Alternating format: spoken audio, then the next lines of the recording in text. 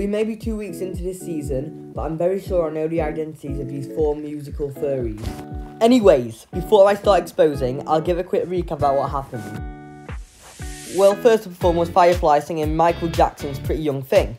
It may be more upbeat than last time, but she still managed to deliver exceptional vocals. Second to perform was Cyclops singing Suspicious Minds by Elvis Presley. He actually surprised me this week because it was a huge step up from last time.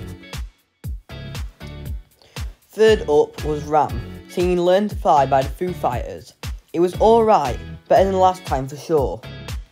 Last to perform was the Thingamabob, singing Perfect by Ed Sheeran. It was a perfect performance if you ask me.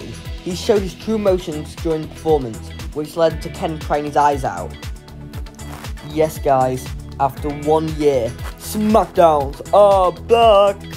But with a different name. Hence the Western theme this season, they named it Jewel.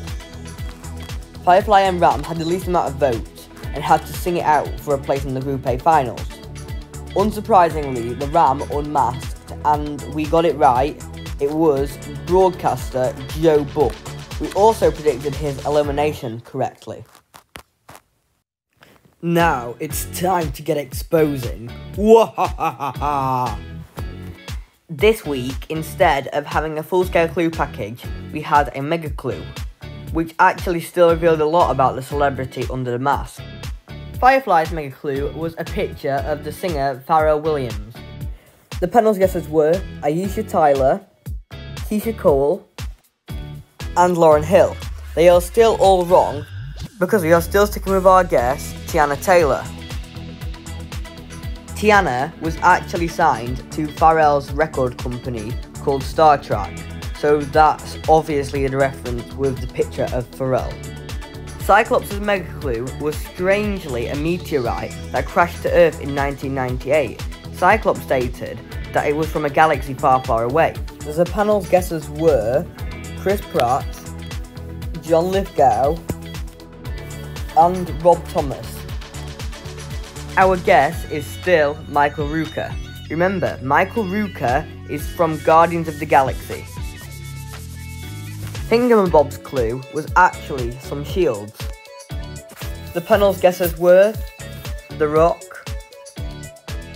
Omar Benson Miller, and Jason Momoa. Our best guess for Thingamabob is Jordan Mailata. Shields represent the quarterback, and Jordan is in the NFL.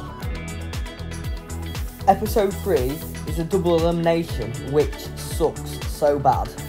But my prediction of elimination is Cyclops and Firefly. I'm predicting Thingamabob will win Group A. See you next week.